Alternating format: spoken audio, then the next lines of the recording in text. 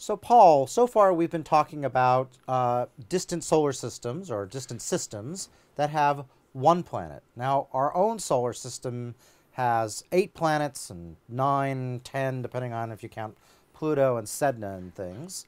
Are there any systems that look more like our own that have multiple planets? We have to bear in mind that with current technology, if we looked at our own solar system, it would look like a no-planet system because none of our planets are within current sensitivity.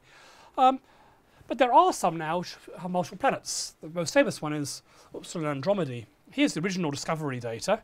So you've got these points over here, and they've managed, don't know how, to fit that particular sine wave to these things. You do have to be a true believer, I think, but actually the data does speak volumes. Yeah, I mean, the velocity is jumping around by enormous amount. But there are a couple, like that point's kind of deviant.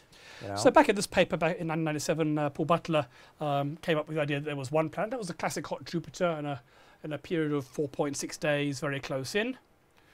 But then, as the data got better, they got more data over a bit longer, they started finding there were some residuals. So if they take that one sine wave we've got here and subtract that off the data and see what's left over, here's what they were getting. Ah, so here you get something quite complicated. It's not just another sine wave. It actually looks like 2 sine waves. So that seems to indicate 2 things. So in addition to this very fast, your 4-day oscillation, you've got a slower oscillation here and an even slower one like this. Wow, okay. So it looks like here you need not 1, not 2, but 3 planets. 3 planets, okay, a 3-planet system. So what do the planets look like? Well, here's an artist's impression, but really we've no idea what they look like. Here's the architecture of the system. So here's the star, and you've got one planet here, which is a classic hot Jupiter, a nice circular orbit, low ellipticity, about 0.7 Jupiter masses. The second one's much further out, 0.7 astronomical units out, so about where Venus is in our solar system, and it's 2 times the mass of Jupiter, so much bigger. And then right over there.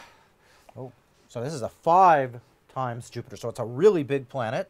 2.5 AU out, so it's sort of Mars-ish, but it's very eccentric, 0.4, so there's no planet like that, anywhere near that eccentric in our own solar system. So we've talked about the 2 classes, the hot Jupiters and the eccentric giants. We've got both in one system here. One of one of the other, and one that's kind of in the middle. So this thing's going to be like a giant mix master, you would think. So are we sure this thing actually won't self-destruct? Well, one thing that saves us is these things are quite well separated. So even though they're elliptical, they don't come that close. The other thing that saves us is these things are actually in what are called resonant orbits.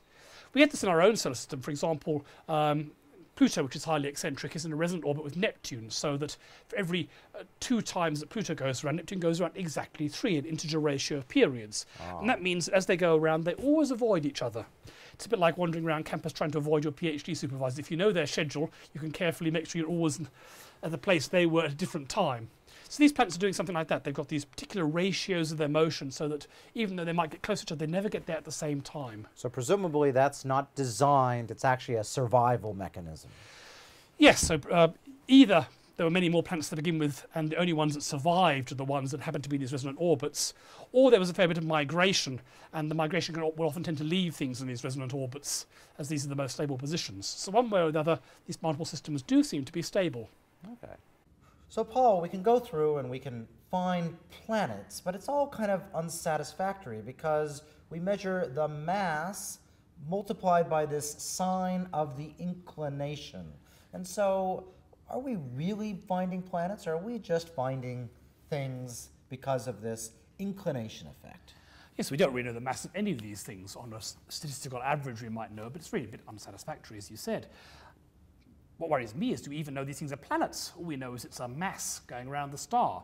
They've got about the mass of a planet. We don't know it's a planet. It could be some sort of giant Death Star or some weird crystalline lattice or who knows what.